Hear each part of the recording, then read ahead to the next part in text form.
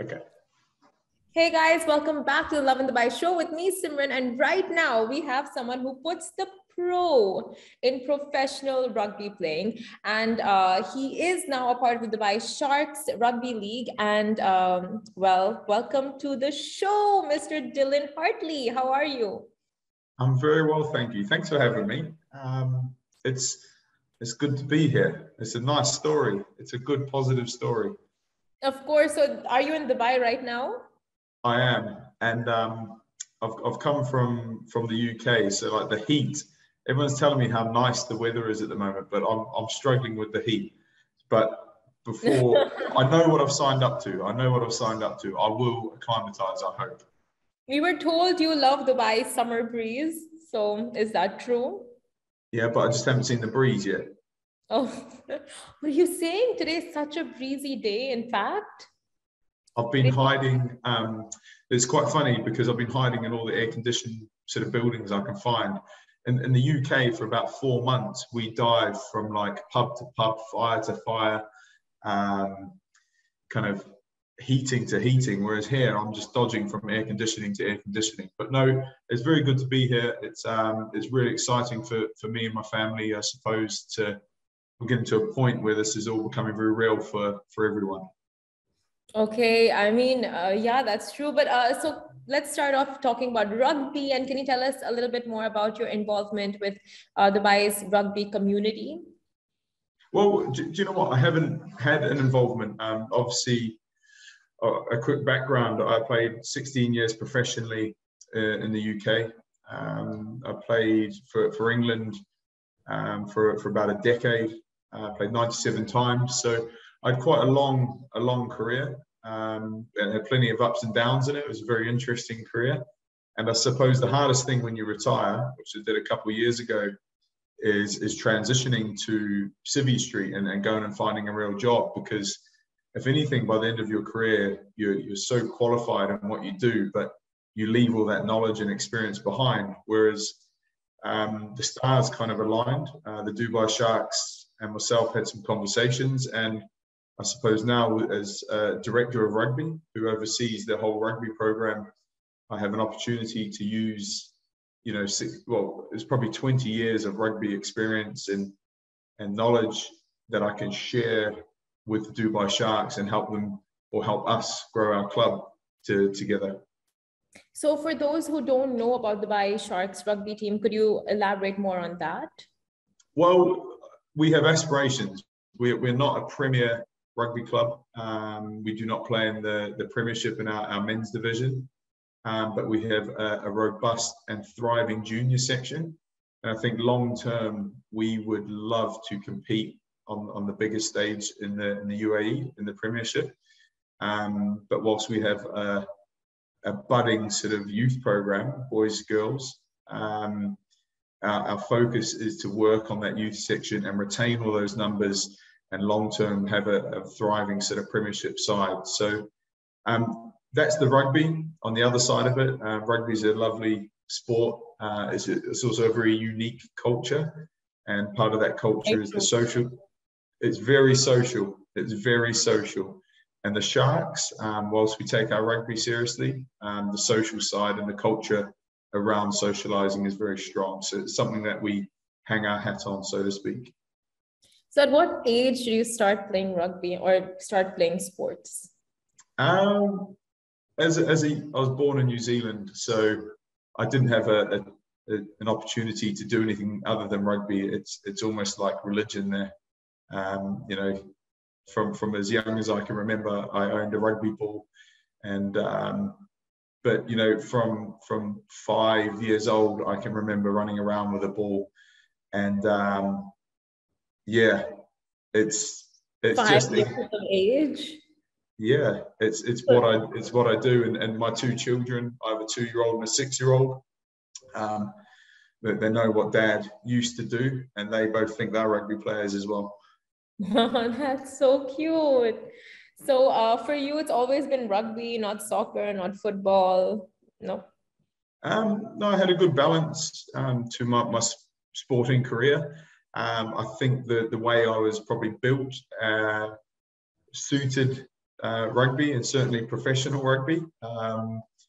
It's a unique game because it's for all shapes, sizes, and abilities. You know, there's sort of a role for someone within the team. So it's always been that for me. I might surprise you, but at 115 kilos, I'm quite a nimble badminton player as well. So no, I did everything from water polo to hiking to badminton to rugby at school. So it just, you know, as I got older, I suppose my aspirations were to play rugby, and I found my way there. So, I mean, rugby is a full contact sport, and I'm sure you've been injured. So did you ever have that PTSD after facing some really traumatic injury? Like, I don't want to go back on that field. It's scary. Did you ever have that experience? Like a really bad I think if I drop you into that arena, you may be nervous or scared, but when you do something every day, you're almost conditioned to be in that sort of collision-based or contact-based sport. And it's just like kids, you know, with our youth program, we don't just throw them out there and say, you know, go tackle each other and expect them. We build them up gradually. We give them the toolkit to be able to tackle properly and carry the ball properly and look after themselves. So it's one of those things from a young age you become used to, and you actually thrive on that element. And that's what makes rugby so unique. And that's why it ticks so many boxes for people, because of the contact element. There's not many sports you can do what you do in rugby. So it's appealing to a lot of people. But for me, there's nothing and I mean, my mother would probably say my ears, I have what we call cauliflower ears. Oh, that's cute. That you have cauliflowers. So have you injured your ears a lot? Yeah, they've just, you know, they've gone hard basically. And I threaten my kids with it. I say, if they don't eat the vegetables, you'll get cauliflower ears. So there you go. So as a director, what is your role exactly? So I have quite a broad sort of role. There's the obvious sort of role in coaching. So helping from right down in our minis all the way up to our senior teams. But I think also coaching coaches, help educating the coaches. I've worked under some good and some brilliant coaches over the years, and also keeping up to date. You know, the game's always evolving. Like every sport in the world is always evolving. People are finding out new ways to win. And rugby traditionally is coached in a very traditional way. I visit a lot of clubs, so I'd like to, I suppose, help and educate our coaching staff at the club to make sure we're coaching our kids and our seniors good things. Equally, you know, I played a long time, so my network within the game, trying to use that and any sort of introductions or friendships that we can have, you know, with the Sharks.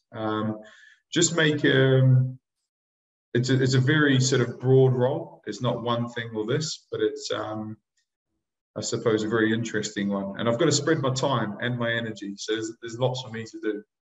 So why Dubai? How come you felt like Dubai was the right next move for you? I've always visited here on holiday. And I understand I'm not coming to live on holiday, because you can romanticize these things, you know. But I have a young family. I have lived in the same place for 17 years, and I want change. I want to experience something new, a different culture. I want to, I suppose, transition to the working world. You know, I play professional sport. I need to move on from that. So I suppose the relationship with the Sharks and my other job with Access Hire, who have made this sort of trip or this experience available to me and my family, gives me an opportunity to keep one foot in rugby and the other foot in the real world. I call it the working world.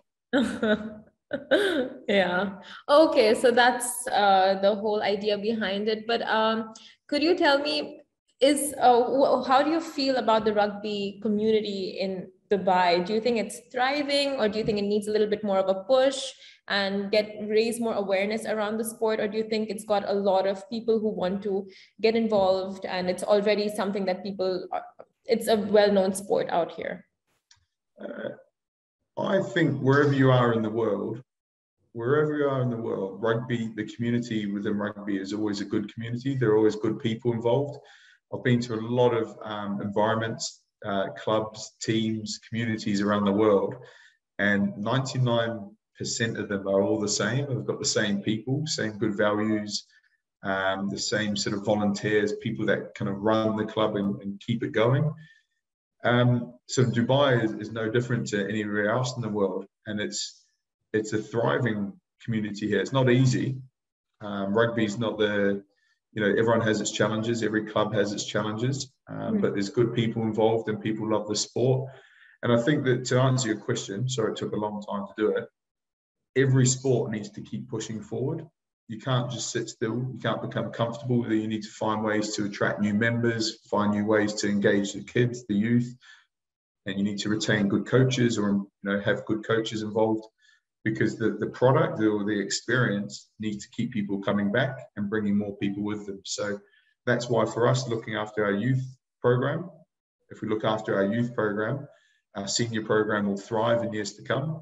And if we look after the social side, that unique sort of culture I talked about, people will keep coming back as well. And I suppose that the other sort of, this is happening a lot in the UK, is women's teams are popping up. So inclusivity, rugby's for everyone.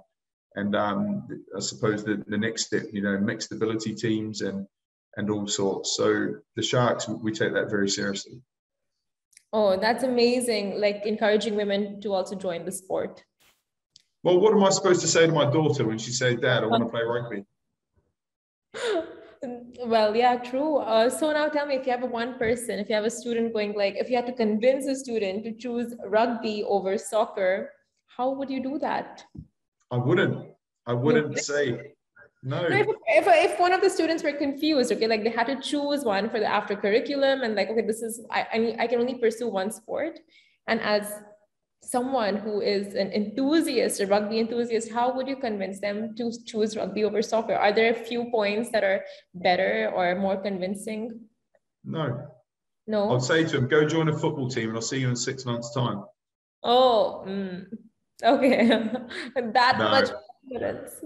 No, that's not fair. I mean, again, I am a champion for rugby. I'm a champion for all sport. I think if kids play sport, I think a team sport is a special thing. And if we're going to talk about rugby, and I don't want to compare because I didn't play football professionally or soccer professionally or at any level. So being involved with a team, being involved with a rugby team is a unique experience.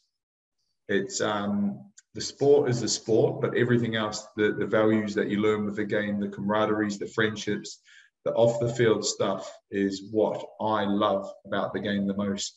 And that's what got me involved with the game to start with, was my peer group, my friends. I enjoyed going because of the people I was going with.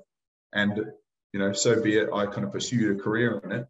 But when I look back at my career, it was the people, the friendships, the camaraderies that I made that I hold dear. So that would be my thing about rugby. That's so sweet to hear. Now, to wrap it all up, what does the future of rugby look like in Dubai, according to you? Oh, I don't know. I don't know enough about someone in the background saying that the future is the Dubai Sharks, but I think why not? Future, it could quite possibly be. No, because we are realistic with our ambitions. We have ambitions for our future, and we obviously need good competition to play against. So we sit within that, and the future for the Dubai Sharks is having a thriving mini program or junior program and a competitive, I want to say winning. I want a winning Premiership side as well. At some stage, that could be a decade, it could be 5 years, it could be next year. Who knows? It will definitely manifest that. But where do you guys compete? Where? Yeah. Sports City is our home, and our clubhouse is Arabian Ranches Golf Club / Rugby Club. Okay, so like, I mean, what competitions do you guys partake in? It's varied because our men, I mean, we've got men's team, women's teams. We play sevens tournaments. We play every sort of age group from under fours up to Colts rugby, which is under 18. So everyone sits within their own. That's what I said. When I'm a director of rugby, it's very broad. I've got a lot of people to look after and a lot of volunteering mums and dads giving their time. Oh, wow. That's a lot of management, requires a strong leader. Well, do you know what? I know nothing about it, which is kind of interesting for me. I mean, I know about rugby, but in terms of being a director of rugby is a new experience for me. So it's equally as challenging. And I suppose that sort of uncomfortable nature of not knowing exactly what it looks like is going to make, I don't know, it's going to make me a better coach and a better person as well. So I'm looking forward to the challenge. Definitely. So as you give out more knowledge, the more you learn about yourself as well. Sounds like that. 100%. Yeah, but thank you so much. Wishing you all the very best of luck for your endeavors. And thank you so much for joining us on the Lovin Dubai show. Well, thank you. Thank you for showing your interest in the Dubai Sharks, and I appreciate the time. Thank you, Dylan. Bye.